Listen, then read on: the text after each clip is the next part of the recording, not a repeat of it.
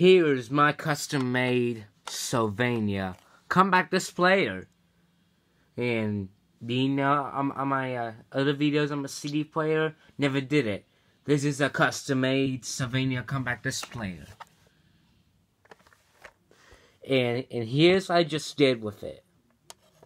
As you can see, the USB light shows up because this thing doesn't have an electronic skip protection, so I got the thing with the anti-skip protection.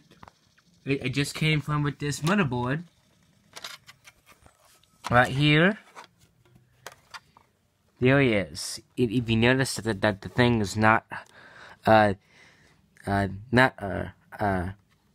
placed into place, as you can see on that. After I defeat the switch, I will show you. It's much fast. Can you see it? It's much faster.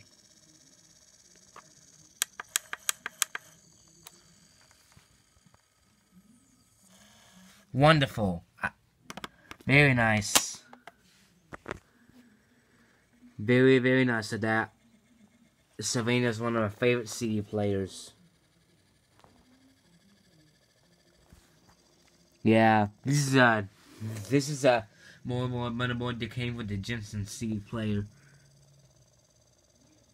thing. Very nice of that. And guess what? Now I can listen to it because the switch is not malfunctioning, since we got it replaced with a new modern CD player motherboard thing. So yeah, very nice for that. I will share it one more time here. This is one of my favorites.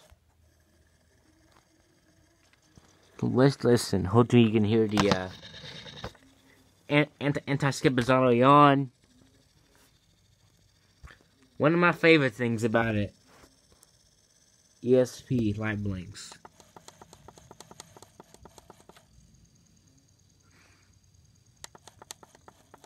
This is wonderful.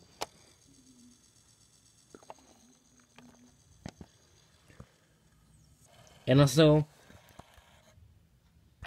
that the main problem was in the thing, it's a malfunctioning. Switch is malfunctioning. So, we got our new motherboard replaced. I didn't order it. It just came from with the other CD player.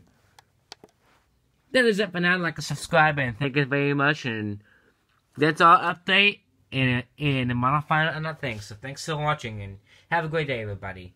Peace out.